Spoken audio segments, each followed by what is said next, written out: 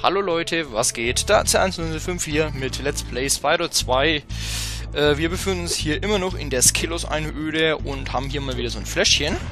Das können wir abtöten. Die Flasche steht irgendwo, da waren wir noch nicht, glaube ich. Gut, den Talisman haben wir erhalten.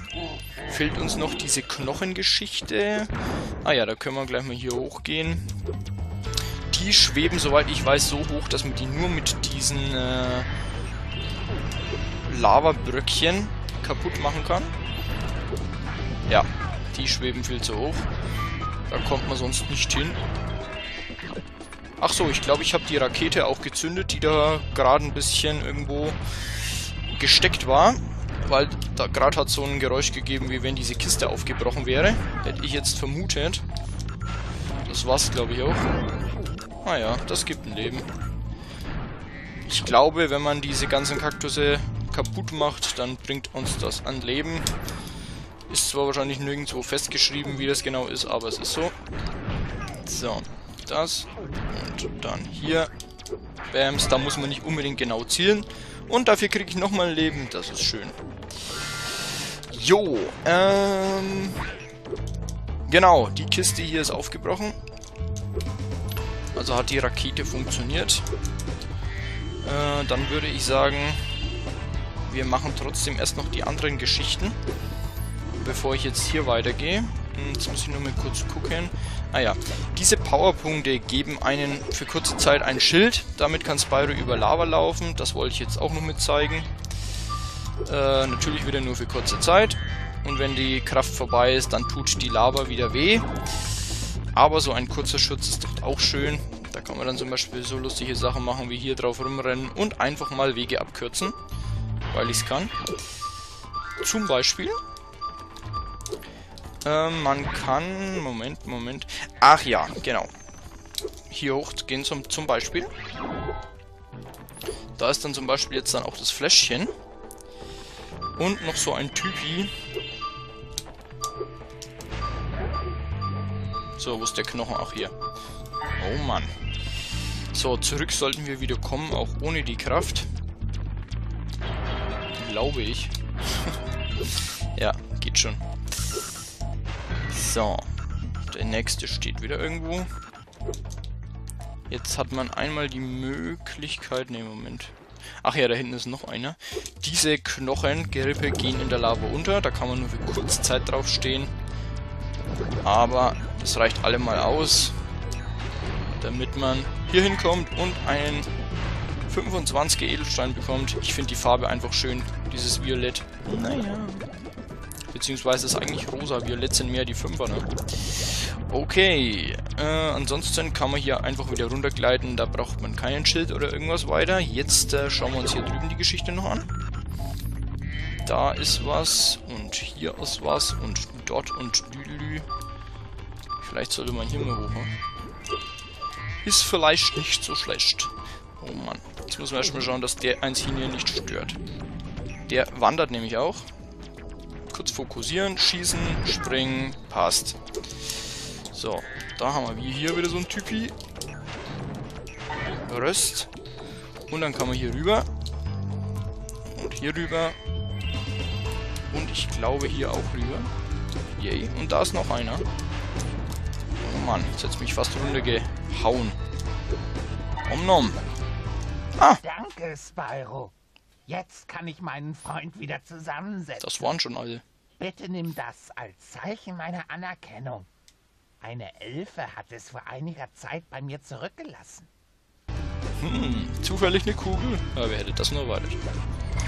Die Animation, die jetzt kommt, ist auch sehr schön. Jetzt werden die ganzen Knochen wieder zusammengesetzt.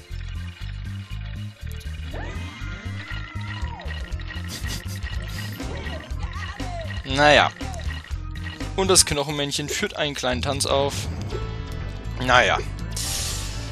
Ach ja, der Humor von den Entwicklern war auf jeden Fall auch immer mit dabei. Man sieht es überall. Aber es muss sein, sonst wird das Ganze hier schnell ziemlich langweilig. Und das soll natürlich nicht der Fall sein. Okay.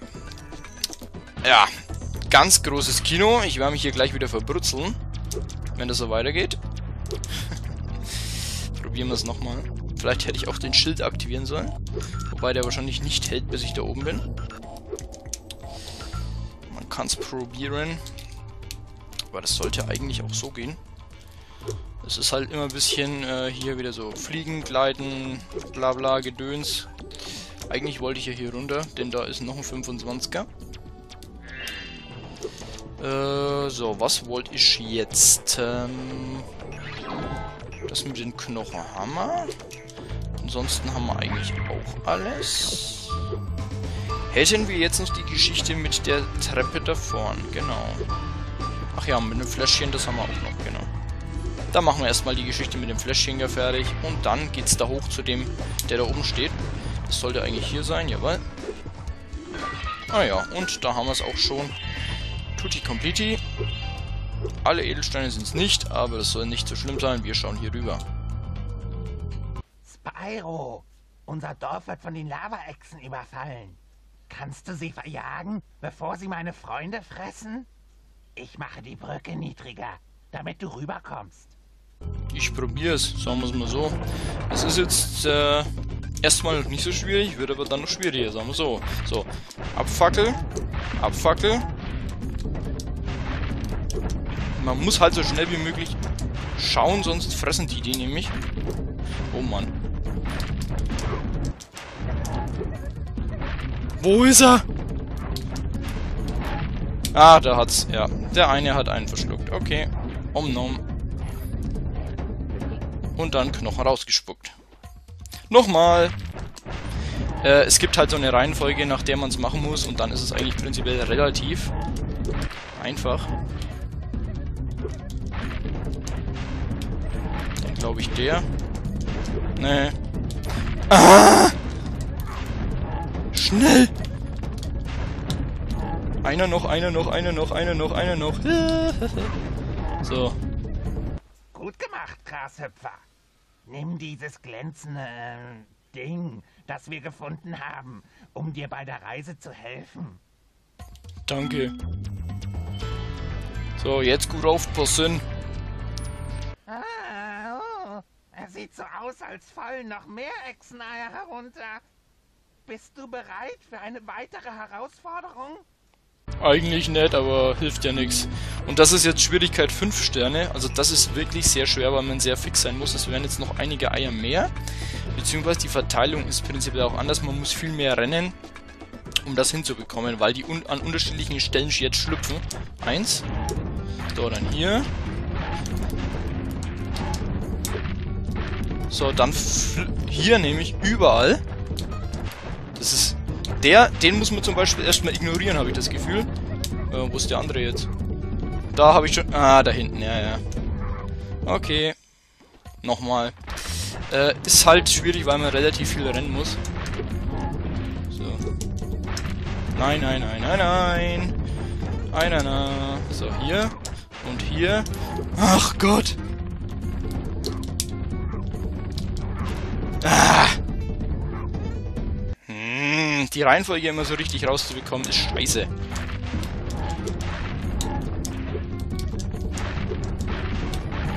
So, hier. So, das ist sehr gut. Einmal. Ah, scheiße! Nochmal.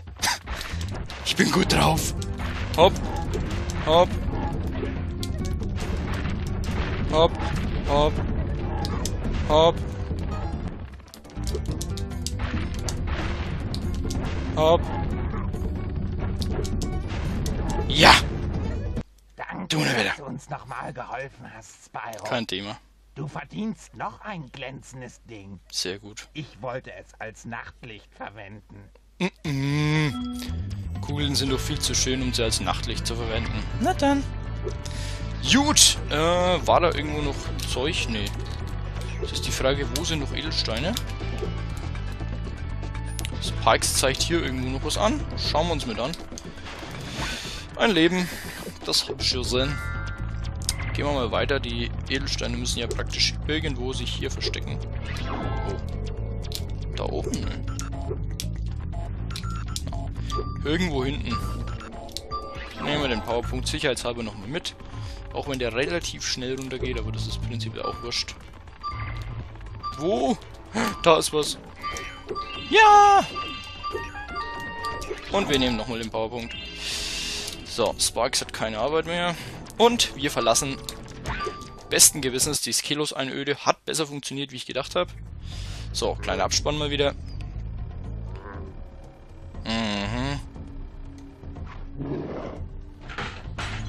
Genau. Die Kamera läuft allerdings weiter. Naja. Ich glaube, wir packen noch kurz den Metro-Ring an. Dann haben wir uns den zumindest auch mal mit angeguckt. Mal schauen, ob ich den auf Anhieb schaffe oder ob das genauso beschissen wird wie der Ozeanring. Mal gucken, mal gucken. Hallo Laura. Möchtest du, dass ich dich in eine Welt führe, in der du einen neuen Talisman findest? Leider nicht. Das wäre zum Beispiel Windhafen oder Glut oder was weiß ich. Wir haben noch genügend zu tun, aber erstmal gucken wir in Metro-Ring. Ich brauche keine Hilfe von dir. Ich kann das allein. Und wir haben übelst viele Edelsteine. Du nur Wetter. So, auch wenn man Geldsack mal wieder irgendwann ein bisschen was bezahlen müssen. Naja. So, wir haben hier Täubchen, die wir abfackeln müssen irgendwie. Aus welchen Gründen auch immer. Ja, ist so. Die sitzen auf irgendwelchen Schaltern. Und so. Da haben wir unten noch was. Wir haben hier Bungee-Springer. Die ich erstmal wieder lokalisieren muss. Hier. Zack. Zack. Zack. Ja, das war's. Ja. Einfach so. Zack. Zack. Zack. Ja, wir haben hier irgendwelche Tore. Aha. Und irgendwelche Schildmenschen, die wir zwischendrin auch noch mit abfackeln sollen anscheinend. Das ist jetzt nicht das Problem. Eher weniger. Die Tore hier sind ein bisschen komisch irgendwie. Mal schauen. Na gut, da komme ich irgendwie gerade her, Minion. Ah ja, hier ist noch einer. Dann haben wir das anscheinend auch tutti. Wir müssen schnell auf die andere Seite. Schneller, schneller, schneller, schneller, schneller, schneller. Irgendwo ist noch ein Schildman. Und irgendwo sind noch Tore. Aha. Nein! Schneller, schneller. Spyro, Spyro, Spyro. Hopp, hopp, hopp, hopp, hopp, hopp, hopp, hopp, hopp. Ja, geschafft aufs erste Mal. Ich habe das Gefühl, der Ring ist ein bisschen einfacher wie der andere. Natürlich sind wir nicht blöd und machen gleich noch die geheime Herausforderung, die, boah, ich glaube irgendwo hier war. Da gibt es irgendwo einen versteckten Raum. Irgendwie. Oh Gott, wo war das? Boah, leck mich am Seier. Ah, da ist es. Im Wasserfall. So, hier ist ein Typi. Hier auf dem Metroring werden wir von Verbrechern geplagt. Aber ich glaube, du kannst uns helfen. Eine Bande diebischer Katzen klaut meine Wahlgelder, indem sie die Wände der Häuser hochklettern. Wärst du bereit, sie zu vertreiben? Kein Thema, Mr. Bürgermeister. Ich weiß nicht, wieso du dein Büro oder dich hier hinter dem Wasserfall versteckst. Ist auch wurscht. Jo. Toll! Der Jäger konnte die Schurken von den Häusern schmeißen. Aber wir müssen die Beute fangen, bevor sie in den Kanal fällt und verloren geht. Mhm. Der Jäger wartet draußen auf dich. Viel Glück. Auf geht's. Zur geheimen Herausforderung. So. Ist an sich... Hoppala, jetzt hat es mich gerade ein kleines Bäuerchen gemacht. Ist an sich recht lustig. Man muss hier dann das Zeug einfach aufheben. Ich müsste hier eigentlich gar nicht fackeln. Die kann man seelenruhig in Ruhe lassen. Hier einfach das Zeug immer schön aufsammeln. Soll uns natürlich nicht verloren gehen. Ganz klar. Sturzflug. Jetzt habe ich was verpasst. Scheiße. Ja. Den hast du wohl übersehen. Aber es kommen immer mehr Einbrecher, die uns ausrauben wollen. Bist du bereit? Ja, ja, ja, bla bla. Bla bla bla bla bla bla. Tja. Nochmal. So, Jäger schießt die immer an und dann lassen die das Zeug fallen. Jetzt habe ich es geblickt. Mhm. Sehr interessant.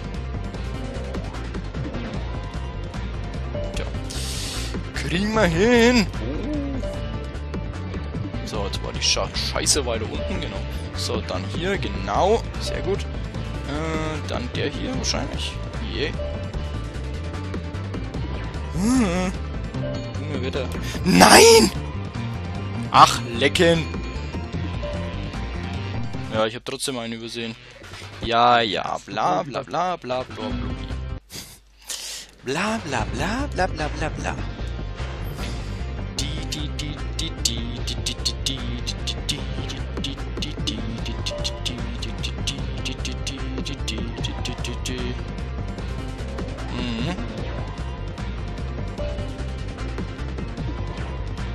So, muss ich mal kurz wieder gucken, das war weiter unten. So, dann haben wir hier gehabt. Dann hatten wir den.